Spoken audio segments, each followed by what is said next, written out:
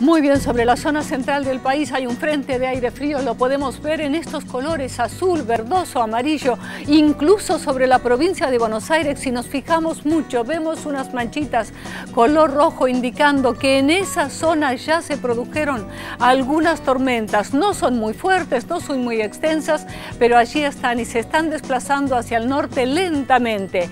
Y desde el norte avanza aire cálido, por lo que el pronóstico del tiempo ya para hoy y para el fin de semana está anticipando en la región patagónica.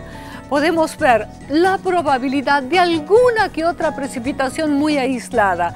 Nada muy importante, pero en la zona cordillerana pueden producirse algunas nevadas en Tierra del Fuego, alguna nevadita muy aislada en el sector antártico argentino también.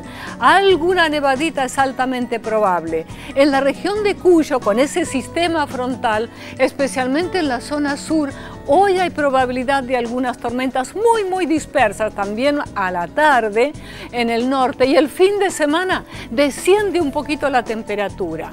En la zona central del país, qué complicación con este frente de aire frío que avanza pero muy despacito.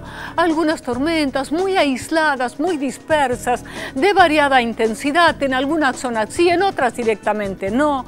El sábado se mantiene muy inestable con probabilidad de lluvias. Mejora para el sábado a la tarde a la noche y el domingo va a estar bien lindo, con nubosidad.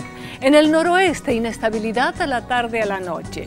¿Qué pasa en el litoral? Misma situación para la tarde. Prepárense, hay probabilidad de alguna tormenta aislada. Se mantendría el tiempo inestable el sábado.